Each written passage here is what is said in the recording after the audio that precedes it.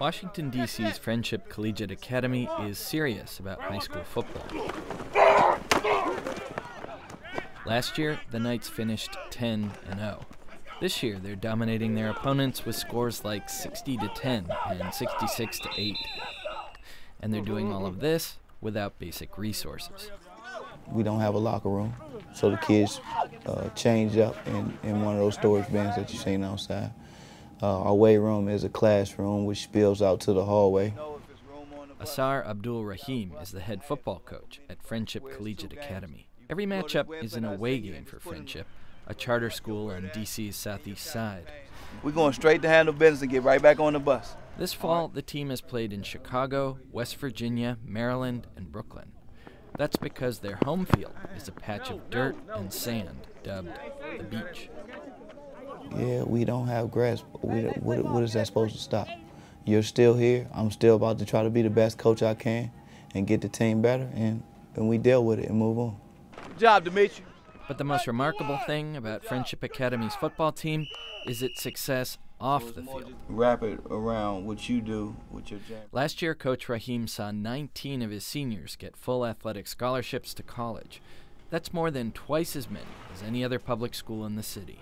Yeah, I need to aid everything, so. At practice, instead of trash talking about the weekend's game, players compare SAT scores and GPAs. I had a 3.5, but I'm going to try to get that. Last year I had 3.7. Which is unique, considering Friendship draws its ranks from D.C.'s toughest neighborhoods, in a city that graduates only around 60% of its public high school students. Anacostia is a euphemism in Washington, D.C. for poor and black. But you not only have a successful athletic program on this side of town, you have academically successful kids on this side of town. The rotting food in Sarah's kitchen was awesome. That's Friendship Collegiate founder and chairman Donald Hens. Hello.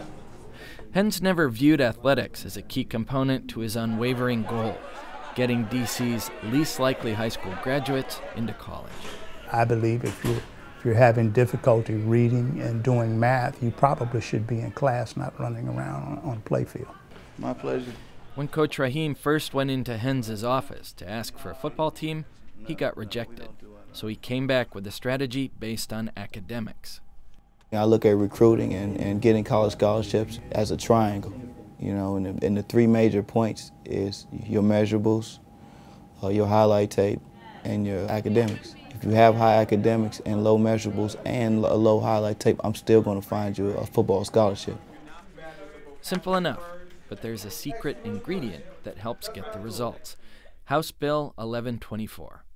The D.C. College Access Act, passed in 1999, provides tuition subsidies to D.C. high school grads if they can get into state schools and traditionally black colleges.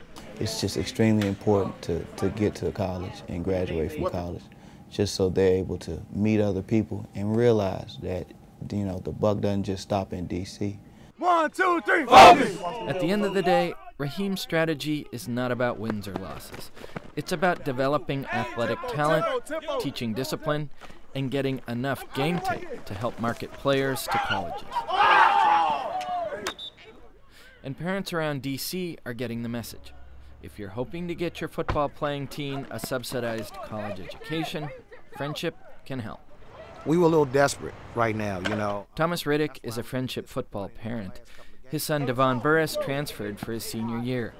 He tore his ACL playing for a different D.C. public school and is now trying to make up for lost time.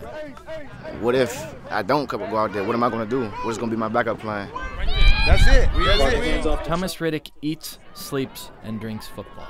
Like many Friendship parents, he even travels on weekends to see his son Devon play. He's over there. He hopes to be going to his son's college games a year from now, but he's preparing for other possibilities too. I'm working 2 jobs now. I'm going to do what I got to do. He might not go to the college that he deserves to go to, but we don't have to make a way. Knowing that college, not football, has become the priority for parents like Thomas Riddick is music to Donald Hens' ears. I really don't care if they win any games. I care about them being together. I care about them building camaraderie. I care about if they do well in school. Coach Raheem agrees with his mentor. There are bigger things at play.